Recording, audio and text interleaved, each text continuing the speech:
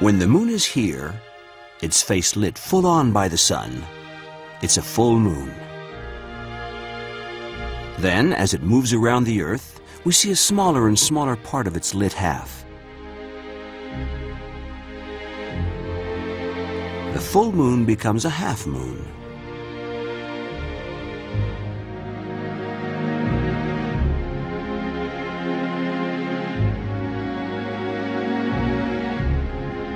On the day of the half moon, it crosses the Earth's orbit, and we can see our own orbital path. Generally, we can't really see the Earth's route. The half moon is like a beacon in the sky, showing us where we're going, straight towards the spot where the moon is right now. The moon is 400,000 kilometers away, and the Earth is moving at 100,000 kilometers an hour. So, in 4 hours, we'll be exactly where the moon is now. Look at your watch. Look at the moon. In 4 hours, you'll be up there.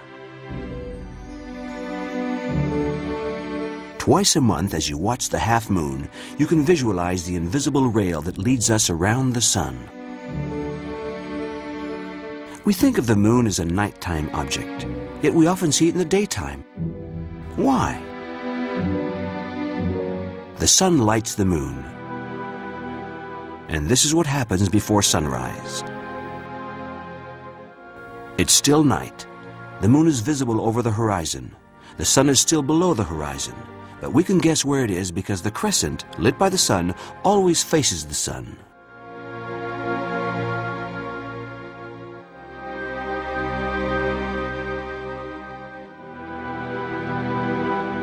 Now the moon and the stars rise in the sky. Then the sun comes up. The rising sun lights up the atmosphere, turning it into a kind of blue filter hiding the stars. The moon, far brighter, remains visible.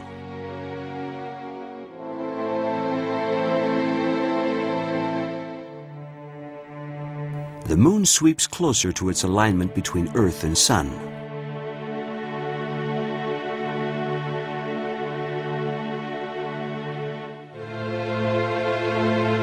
As the moon's only slightly clear of the sun, it's almost backlit.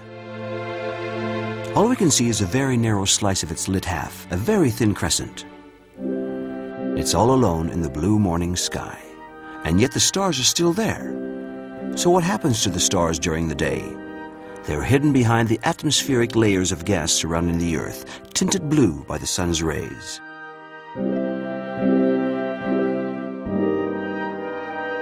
The atmosphere is the air you breathe, and the blue filter that keeps you from seeing the stars. Our field of vision turns with the Earth.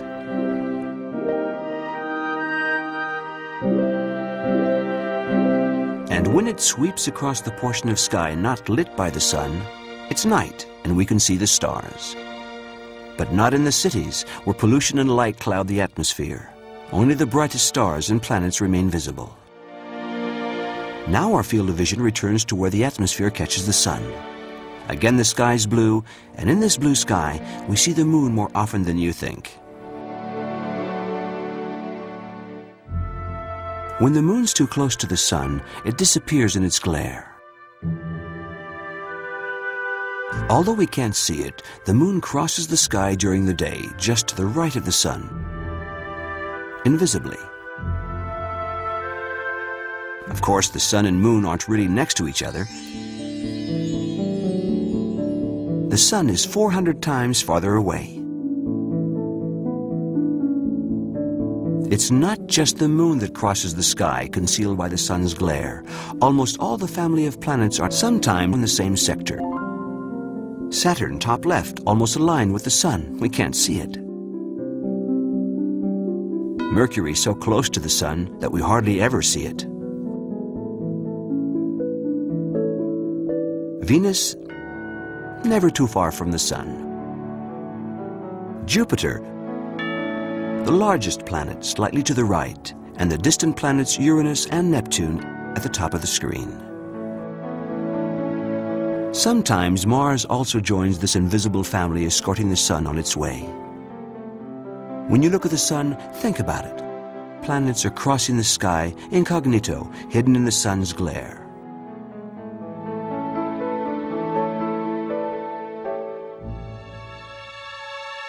When the moon slips between the Earth and Sun, it's the new moon. The moon casts an enormous cone of shadow into space. Each month, this cone passes close by the Earth, almost scraping the Earth as it swings by, once over it, once under it. But it doesn't touch the Earth because the moon's orbit is slightly tilted in relation to the Earth's orbit, and so the shadow passes above or below the Earth.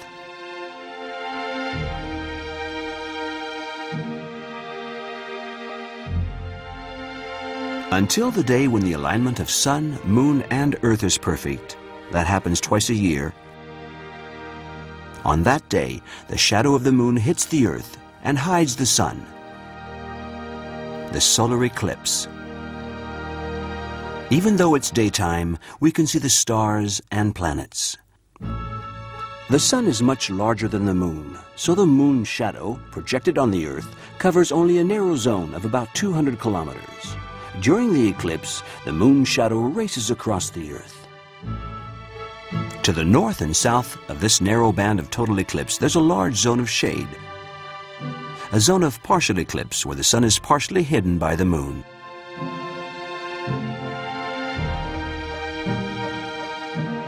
To see a total eclipse, you have to be in the right place at the right time. So you're lucky to have seen it here on your screen.